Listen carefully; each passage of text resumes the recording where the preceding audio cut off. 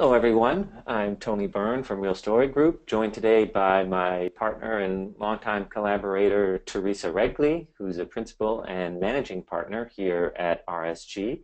And today we're going to do something a little bit different. We're going to have a fireside chat about a really sort of dynamic topic right now, which is digital marketing asset management in the broader digital marketing toolkit. We're definitely seeing DAM evolving from being kind of a back office function into really much more of a leading engine of digital marketing strategies. And so there's no one in the world more qualified to talk about this transition than Theresa. So just a few housekeeping notes. All of you will get a copy of this deck afterwards. Those of you who are Real Story Group subscribers, you'll have access to a full recorded video of this. If you want to have a little Twitter back channel around this, just use the hashtag that's in the lower right, which is RSGDAM. And then the other thing is, if you have any questions or any comments about anything that we're talking about today, go to the questions panel in your GoToMeeting control panel and just ask us a question, and I'll be ducking in and out to see what comments you have, and we'll weave those into the conversation. So for those of you who are new to Real Story Group, Theresa, let's talk a little bit about the company to just give some context here. We're an analyst firm, but a different kind of analyst firm. We work just for customers, enterprise customers of technology. We analyze the strengths and weaknesses of the tools, publish very hard-hitting, in fact, the hardest-hitting research about these vendors that allow you to compare them head-to-head, and then through a subscription process, we do a couple of things. First, we kind of advise and mentor you on successful technology selection. But for those of you who have already made these decisions, we also have tools that allow you to benchmark your digital effectiveness against your peers so you can get more value out of the investments you've already made.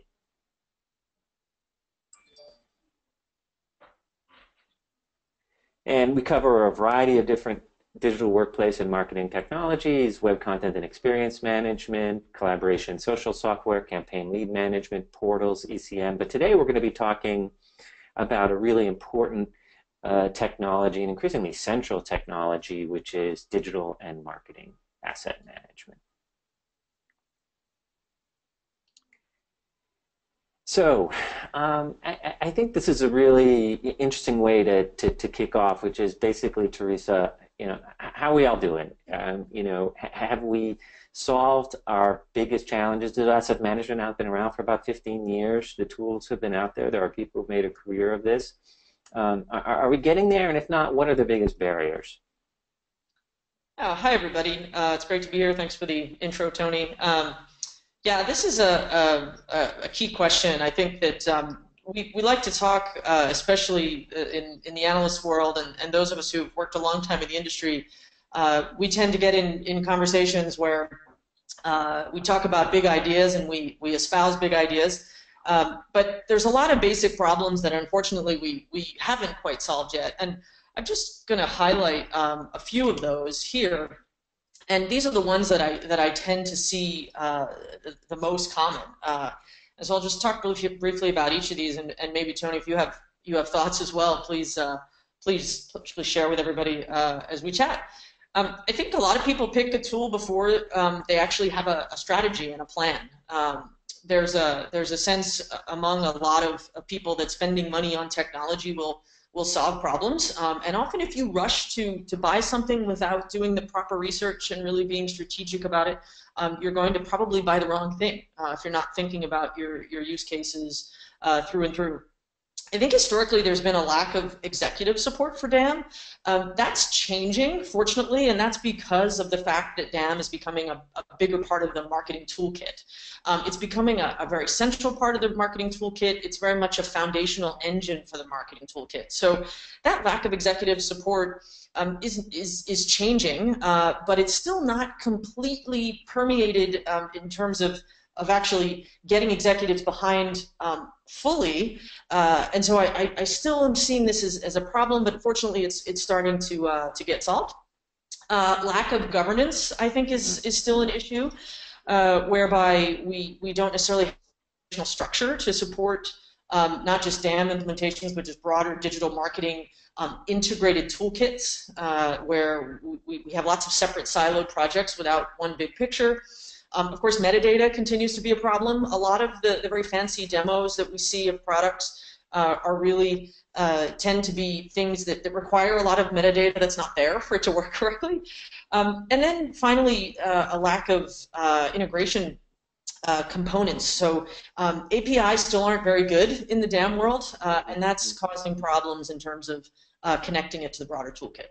So we'll just... Yeah, it's interesting. None of these are necessarily like unique to DAM, but I think the last two are particularly germane right now. That everybody says metadata is important for any information management, but for DAM it's almost essential. I think you're right that these demos that we see sort of assume that you have really rich metadata, and if you don't, then obviously you really need to pause. And then the integration thing is a really big deal because I think a lot of developers who are used to seeing richer APIs, more modern REST APIs, sometimes are surprised when they look at these systems. So yeah, really interesting stuff.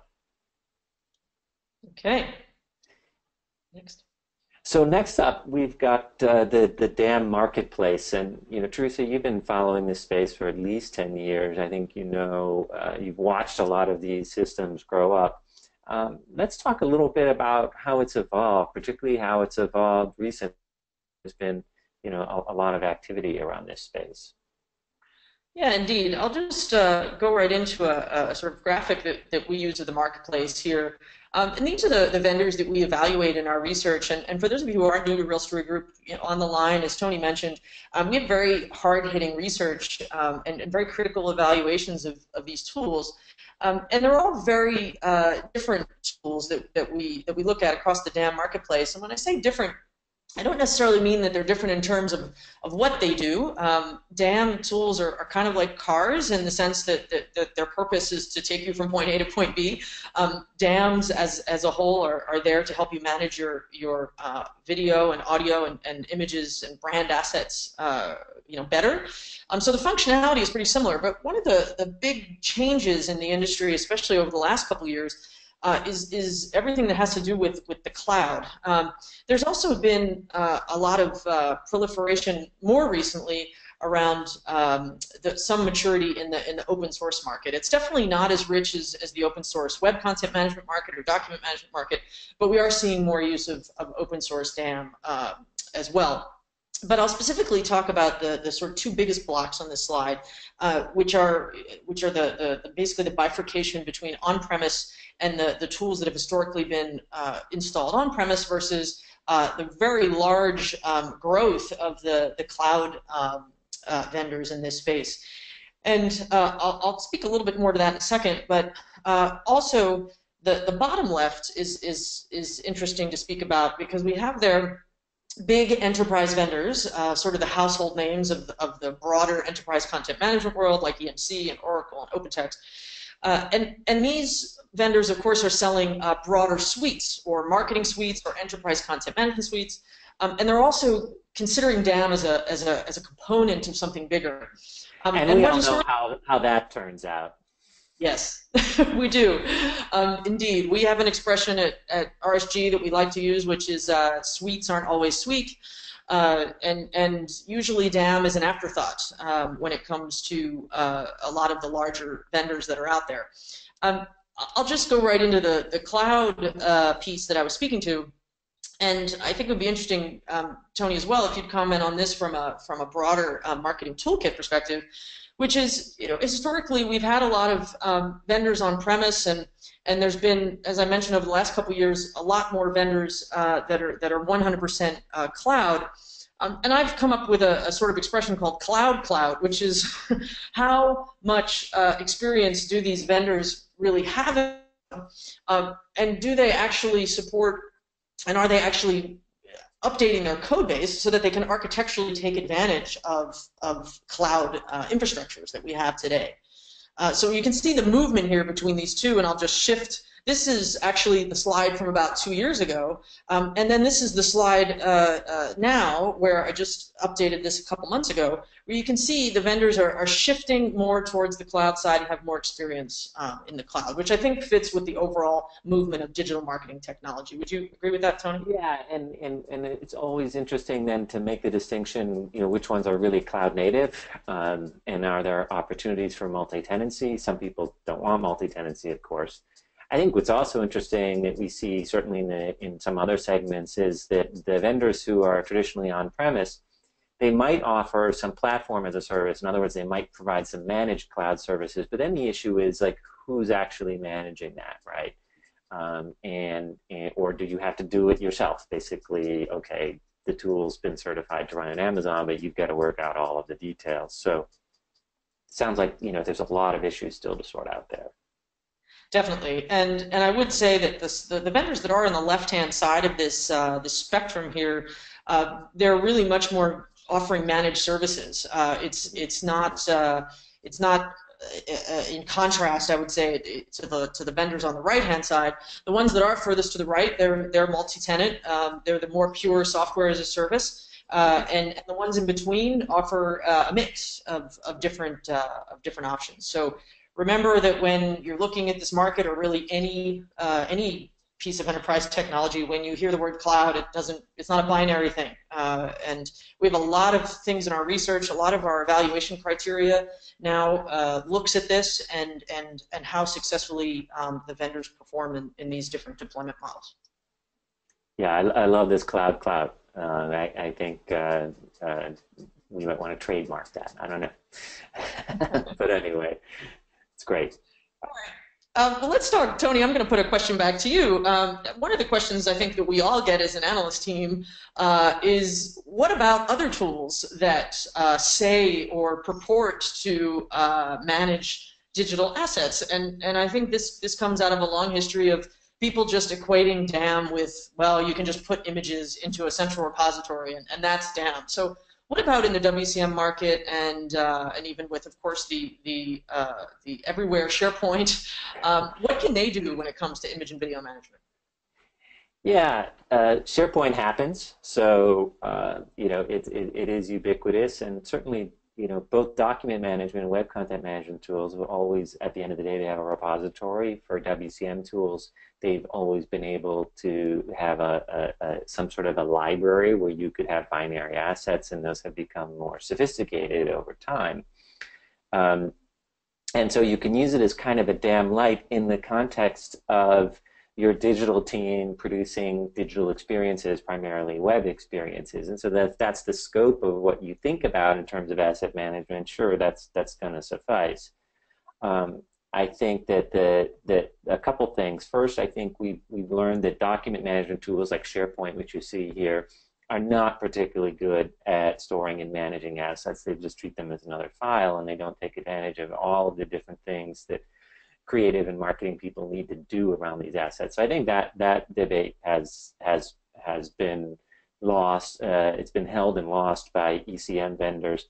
On the web content management side, you've seen players like Adobe and Core Media and others develop and increasingly build out their DAM subsystems to actually now be separate tools or modules that in some cases they even sell separately. And so in some cases, you'll hear vendor marketing people say, well, okay, you've got a DAM problem, I can solve that too. But the thing you have to remember, particularly with Adobe, is that this is still really, it's not really an enterprise DAM per se. And we could get into a lot of discussion about what that really means, but it's really designed to be a DAM for the digital team. Now, the digital team is important, but you may have a number of other things that you're trying to do around digital and particularly marketing asset management that are well beyond that, where a DAM from your WCM vendor is likely not going to suffice.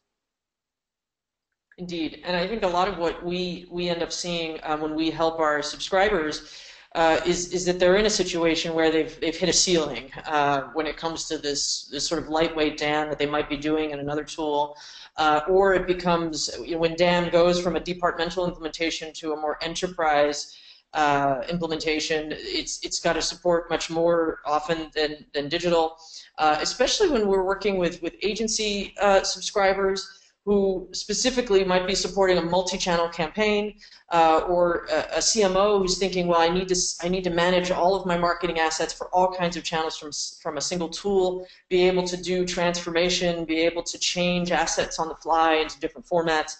That's where they tend to hit a ceiling with these digitally oriented tools. Yeah. So let's move on to kind of a natural sort of follow-on to this, or since we're talking about scope. And I'll just remind people that if you have any questions or commentary about what you're hearing, feel free to jump into the questions tab and let us know in your GoToMeeting control panel, and we'll address it real time. We'll also have some time for some Q&A at the end as well. And if you're on Twitter, you can use the hashtag RSGDAM, and we'll obviously continue the conversation there. So this is a really interesting topic, DAM as workflow, and workflow means a lot of different things to a lot of different people, and I think we're learning some things around creative processes here and what's the proper role of a DAM, and I think, Theresa, you certainly called this out, and we've seen it even among our subscriber base, kind of different types of thinking about what's the proper scope for a digital asset management system. So you tell us, should we use our DAM for creative workflows, whatever that means? The short answer is no. I would say DAM is good for review and approval. And really, when we think of the origins of DAM, it was to put final assets in a central repository and make them findable. And really, for the most part, that's what DAMs are still engineered to do. And then there's a very small, end of the workflow sort of facility that they have, where maybe someone at an agency or someone on the creative team is dropping a final draft, I like to call it, asset into a DAM, and maybe a few people are reviewing it and then approving or making some comments. But the technology is starting to blur a little bit between DAM and what we would call COM, or Creative Operations Management. For those of you who attend the Henry Stewart conferences this year, we've had a separate track specifically on that. So let's just show some examples here of kind of what does that mean. And it's really about collaboration. So we talk about DAM as a workflow tool, but really the way it's evolving is not a linear workflow. It's more of it's a space. It's a collaborative space. And Tony, who covers collaboration technology for the enterprise in a lot of depth, I think this is an interesting thing to think about. Is the future of our digital workplace really that linear, or is it about bringing people together to collaborate and comment? And with DAM, creatives in general aren't particularly linear people, right? They're more organic, and they more want to be in a situation where they can be in the same space and comment and even do just simple editing is also where DAM has been going, rather than workflow and sort of creating more elaborate workflows. It's around just enabling people to do very simple things and maybe clip something or create a variant of an asset to be able to adapt it more for downstream than everything that comes before. So how does this? We're seeing this in the WCM space. We're seeing this in document management. Really, a preference for ad hoc collaboration and kind of a state transition model, rather than these kind of process flow workflows, which are really important for certain important enterprise processes, like processing insurance claims and things like that. But they don't really work for people who are working jointly on an asset, or even like a PowerPoint or something like that. And so this notion of more collaboration and transitioning from one environment to another, and being able to track changes that way, that model is ubiquitous and really important distinction, I think, that you're making in digital asset management systems. I guess the one thing that does come to mind, though, is this notion of job jackets and more kind of formalized processes in creative teams. But that seems like that's more something of a creative operations management tool than a DAM tool. Is that fair to say? I think it is fair to say some DAM systems do have the notion of job jackets, but those jobs are more, or the functionality of a job jacket in a DAM is much more related to pushing and where does it go out to, and what is the distribution paradigm that needs to happen when it comes to the assets in this job, versus everything that comes before in the creative process of actually creating and the initial formulation of those assets. So that's a key difference. And when we think about the whole end-to-end creative agency metaphor of a job jacket, we think of that whole spectrum. But the technology doesn't really follow that whole spectrum. It's more different pieces that address different parts, and DAM is still really more focused on that latter part. Yeah, yeah. Theresa, we've gotten in some interesting questions, and I thought maybe we could just pause here. It could be that a couple of these we're going to address in the next couple of slides, so if so, just let me know. But we've heard from Andrew. He works for a book publisher, and they're looking for a solution that does both workflow, or I'll assume whatever collaborative work in process, as well as the final asset store and discovery.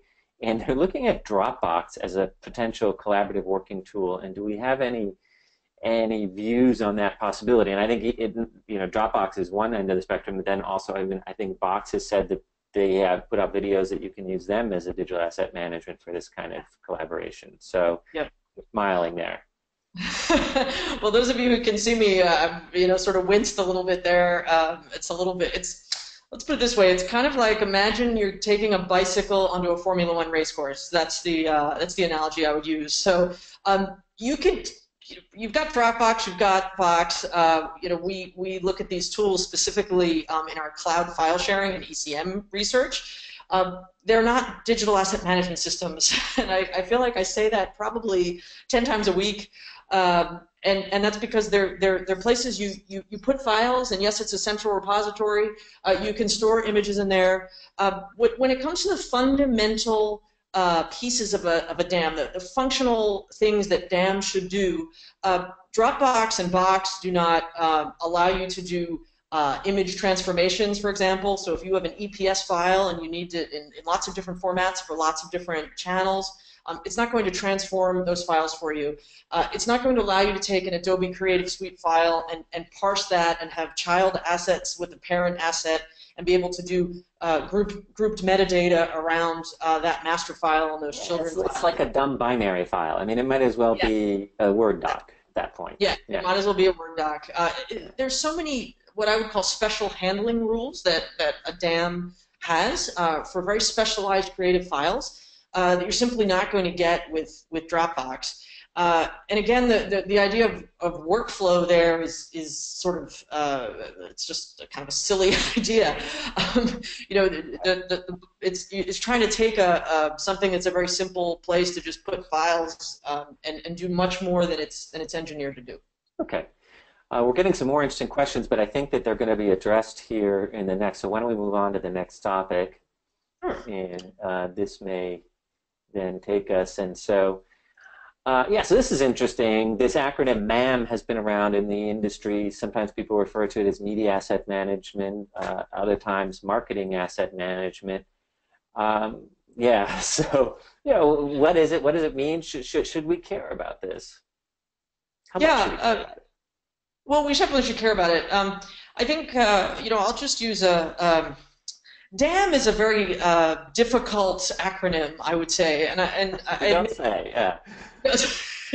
It's something that in big companies and all over. I mean, even my mother still laughs that says I'm a DAM analyst. And I think there's a bit of a problem that people have embracing DAM simply because the acronym sounds so silly. So MAM gets thrown around a lot as well. Sometimes it refers to media asset management. Sometimes it refers to marketing asset management. And to give you a sort of parallel in the educational world, today I was lunching with a gent by the name of Simon Tanner, who runs the Digital Asset Management Master's Program at King's College in London. And he was saying that as soon as they added the word media to their program, they got a whole bunch more students. And then they added marketing to their program, and they got even more students. So the perception that you're managing media, or the perception that you might be managing marketing assets, makes it seem more valuable than just sort of the general term of saying digital asset management. So if you are in a situation where you're trying to justify investment in DAM, or you're trying to convince your CMO that you need to move forward with a project, you might want to talk about managing marketing and media assets rather than just digital assets, because it's a little less specific, and using these terms tends to rally more people around the cause, we're finding, and many people in the industry are finding. So I would actually encourage you to use some of these words a little bit more than just saying DAM. But let me just challenge this idea, though. Are the DAM vendors there? I mean, we're talking about media assets and marketing assets. Are the vendors there in terms of broadening the scope of what they do to accommodate these rather different, they're not, still images. Marketing assets are complex compound documents that are used in multi-channel environments and video courses, all kinds of complications. Are the vendors there? Well, the vendors are really in one camp or the other in general. I would say the majority of the vendors anyway. So if you've attended some of our other webinars, or obviously if you're a subscriber, you're well aware that we rate and evaluate vendors based on various use cases. And there are specific vendors who just are about managing images, and that's the sort of more traditional digital asset management, image management world. But then there's others that are much more focused on media. And increasingly, there's ones that are more focused on marketing assets. And when I say marketing assets, they might be good at doing short-form video, web-oriented video, integrating with YouTube, things like that. So it just speaks to the use cases that are so important to think about when you're selecting a DAM tool. Okay, great. So, digital asset management is interesting because, like a lot of things that are, deep into a work process, it can be very industry specific. And so when you see particular industries, like certainly consumer product goods, media and entertainment, that sort of thing, to what extent do they have industry specific challenges, and are vendors and others really addressing those? Yeah, there's a lot of interesting industry-specific challenges, and we're fortunate at Real Story Group that we get to work with such a huge variety of different sorts of companies, and we have a really awesome tool that I'm sure Tony will talk about a little bit more later, which is our Real Score tool, and this allows our subscribers to use a series of effectiveness models to benchmark their performance in digital asset management, or in web content management, or campaign management, whatever your focus may be. And what we've done here on this particular chart is to look at how well different verticals are performing in terms of their own digital asset management implementations. And I think you probably won't be surprised to see, perhaps, that professional services firms, CPG and retail, and media and publishing firms are sort of more performant with their DAM systems than perhaps higher ed or public sector and government, etc. And there's a few reasons for this. First of all, it's really the business imperative that especially I'll just speak to media and CPG, that they have in distributing media and marketing material. Basically, they can't exist without doing that. They can't sell their product if they don't. And I think a unique challenge, I'll just specifically go to CPG and retail, that comes up a lot with our subscriber base, is integrating with product data and the immense amount of data that exists in these large companies about the products that they're selling. And it's not just data that they need to market these products, it's also nutritional data, regulatory data, and things that they need to make available to retailers, to partners, to legal groups, to different government regulatory bodies that need to make sure that the product's legal to sell in particular countries based on the ingredient list. That kind of material is now very intimately tied to digital assets. And that's a very complicated integration challenge. And while I see CPGs addressing that, it's also becoming more prominent in manufacturing firms. I mean, even in the public sector, you have museums saying, well, we have to integrate the data about our physical objects with our digital assets. So big Yeah. challenges there to connect data. Yeah, yeah, and certainly financial services, I think, is another one under extreme digital transformation right now. And kind of just in the last year, we've noticed among our financial services subscribers a really growing interest. We've got a lot of really good questions here. So, Theresa, I'll let you advance some slides as you see fit, but I'm going to have you do that while we're answering some questions. So the first one is from Yunwei Guo, which really gets, I think, to some of this effectiveness. She's saying, how do you measure DAM user experience and performance? Like, how do you benchmark it? Well, we like to at Real Story Group when it comes to measuring usability. It's really it's fitness to purpose. Can you accomplish the task at hand? And with every use case scenario that we have that we use to rate and evaluate DAM products, that's what we have in mind. So if we're evaluating, for example, the basic brand management use case, we're thinking, okay, how intuitive is the default search interface? Am I able to navigate by various categories? Can I have a brand-specific portal if I'm a multi-brand, if I'm in a multi-brand scenario?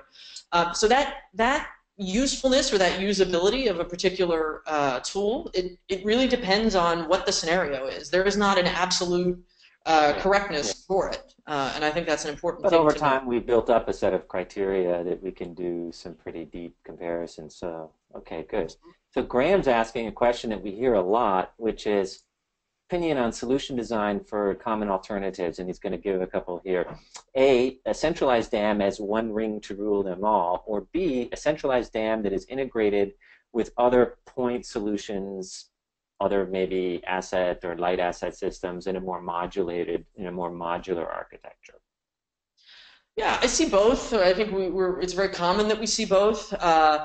Especially in large companies. I would say most commonly I see multiple dams in media companies. So thinking back to that last slide, media was second or third in terms of dam maturity, and I think that's largely because if you're ESPN or you're some other major broadcaster, you probably have different systems to manage your broadcast media that you're putting out on TV or on your TV Anywhere app, your streaming apps, your video on demand apps. Versus what you're using to manage a brand, your logos, and maybe even your short videos that are going out for marketing. So very different modular sorts of scenarios that might exist. Right. Whereas other Depends companies, a lot on the industry and the size and things like that. yeah, exactly. We haven't actually talked much about, the kind of some of the new integration imperatives, but Adrian's asking a really interesting question here.